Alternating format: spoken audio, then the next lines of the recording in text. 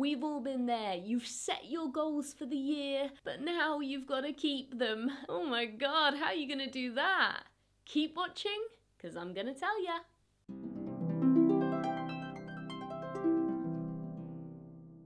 Greetings, sweet things. My name is Fern, if we haven't met before, and this channel is all about dating, love, and relationships, and all that surrounds that. Today we're going to do a bit of a personal development type video. It's the start of the year, we've just set our goals, and how are we going to keep them going, keep that momentum up as we move through the year? We know it's hard. We failed many times in the past, but 2020 is our year to succeed.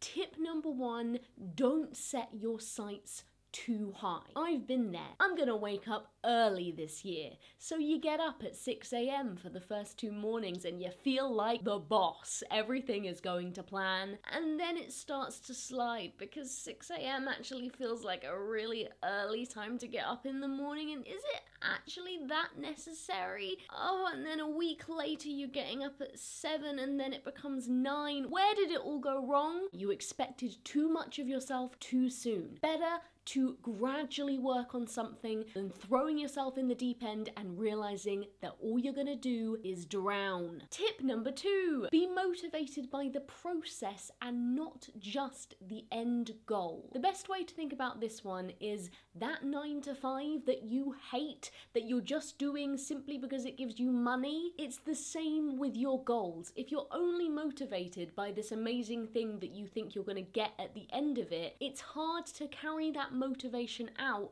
to actually get to that point, because what you're doing is such a slog that you can't make yourself do it on a consistent basis. It is better to find something that you enjoy doing along the way, so that even if it builds up to something that you're going to get ultimately that's going to be great, you've enjoyed the journey as much as the end destination. Some good ways of enjoying the journey more are to realize that you're learning new skills and you're growing and developing as a person, so you're getting something out of every single stage of it, not just what you're going to get at the end of the process. Tip number 3, have accountability from somebody else. It is so much harder for us to keep to things when we only are answering to ourselves, because, well, it doesn't really matter who else is gonna know. I'm just gonna sneakily not do what I said I was gonna do, and what's gonna happen?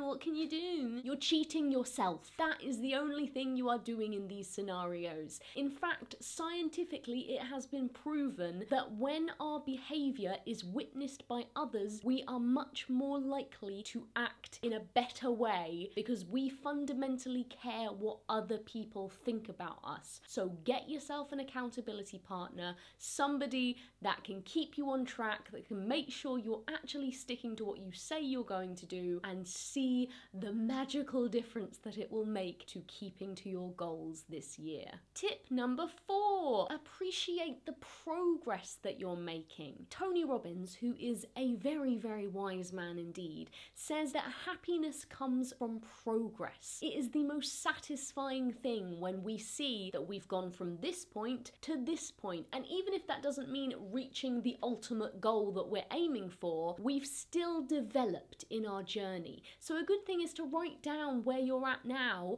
and keep a little log of how you're getting on. It's easy for us to get frustrated because we're always wanting more and more and more, that we forget that we've still come a heck of a long way from where we were in the beginning. Tip number 5 is fully invest in your goals. Make it so that achieving this goal is really the only option. There's an old saying that says, if you want to take the island, burn the boats. In other words, don't give yourself any excuses or reasons or distractions to do anything other than what you want to do. People often say to me, how do you deal with not being able to see? And my answer is always, I don't have any other choice. You just have to find a way. If your goal is the only thing that is in your life and you just need to find a way to achieve it, you're much more likely to get there because you're fully invested in it. You've committed to this goal and you've made it your primary aim. So there you have it, the first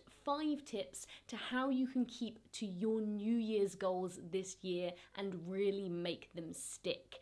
Now, I had way too much to say in this video, so I've made a part 2 with my next 5 tips on how to stick to your New Year's goals if you're really into this topic and you've committed to making 2020 the best year yet. Give this video a thumbs up if this is your year to stick to your goals, and let me know in the comments, how do you do it? Do you have any amazing tips for keeping to your goals, being consistent, and getting the outcome that you so desire? I would love to hear them because I struggle just as much as the next person. As always, thank you so much for watching. Take care of yourselves. I will be back before you know it, but until then, see ya!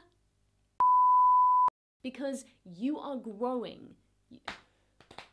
Tip number 4. Appreciate. Oh my god. So there you have it, 5 starting. Tip number 2. Be motivated by the. That is really hard to say. Tip number 2. Tip number 2. Oh god. He'll get really. Oh Christ alive. Stick around.